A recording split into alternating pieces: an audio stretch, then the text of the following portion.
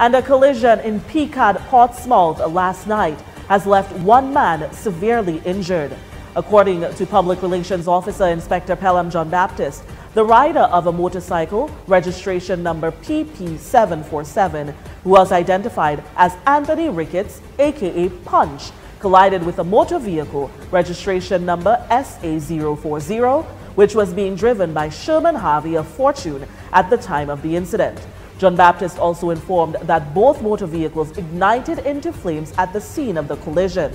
According to witnesses, Ricketts was racing another motorcycle when the collision occurred. That, however, has not yet been confirmed by authorities. Witnesses also reported that his bike was pinned under the truck. He is said to have lost both his legs. The driver of the truck was able to escape uninjured, while the rider of the other motorcycle reportedly sustained minor injuries.